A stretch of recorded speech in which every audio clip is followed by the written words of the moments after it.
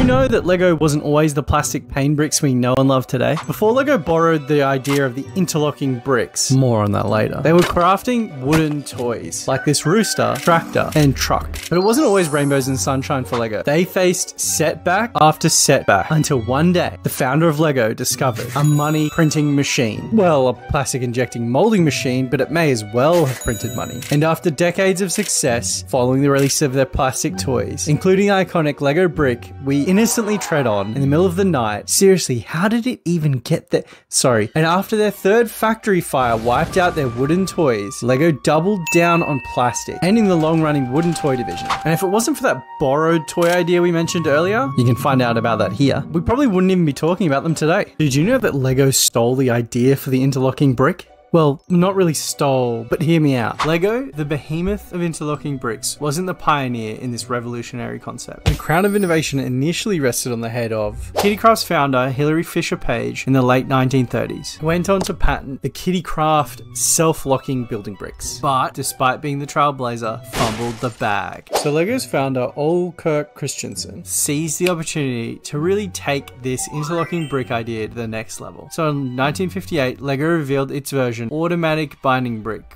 Aren't you glad that name didn't stick? And later perfecting them into the iconic pieces we know today. Do you know what the first ever Lego minifigure was? And no, I don't mean these little fellas. I'm talking about the typical minifigure we know today. It was this police officer minifigure. Introduced in 1978, police officer was part of the Lego town set, which also included a police car, station, and rescue helicopter. In 2018, Lego brought back this police officer in its minifigure series to celebrate the 40th anniversary of the minifigure. These were pretty rare though, but not nearly as rare as the minifigures in this next video. The rarest C3PO minifigure and most expensive Lego minifigure of all time, the 14 karat gold C3PO.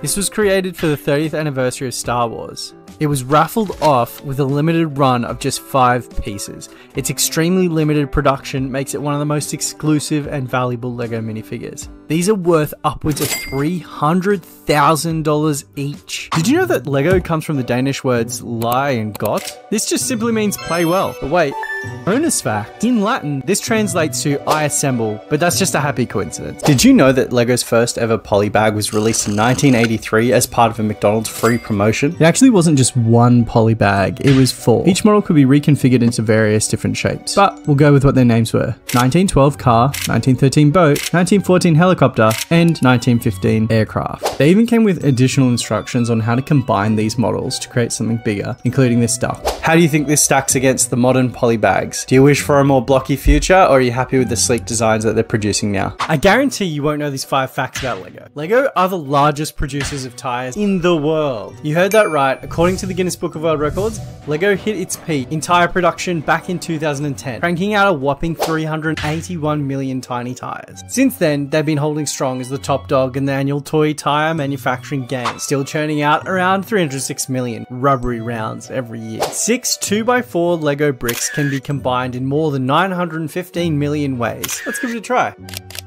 Let's move on. The plural of Lego is Lego. If you're saying Legos, please stop. It's as silly as saying sheeps. I got a bit carried away. The Lego bricks sold in 1 year can wrap around the earth 7.5 times. Lego have produced over 4 billion minifigures. Their population would be the combined totals of India, China, and the entire continent of Africa. Let me know in the comment section which of these you knew. If you knew all of these, I won't call you a liar, but I'm watching you. These are the 5 largest Lego sets ever made. Millennium Falcon, my favorite by far, at 7,541 pieces. This is an epic hit. Colosseum. The Colosseum clocks in at 9,036 pieces. This big round boy would certainly dominate any room it was put in. Lego Titanic. This ship comes in at 9,090 pieces. With a length of 54 inches, you are going to struggle to find a place in your home for this one. The Eiffel Tower. This isn't the first Eiffel Tower they've ever made, but it's certainly the biggest at 10,001 pieces. This is easily the tallest Lego set out there. Coming in at an astonishing 11,695 pieces, and the dimensions on screen, this would make for an excellent display piece on your wall. If you like this video, please hit the like button and follow for part 2.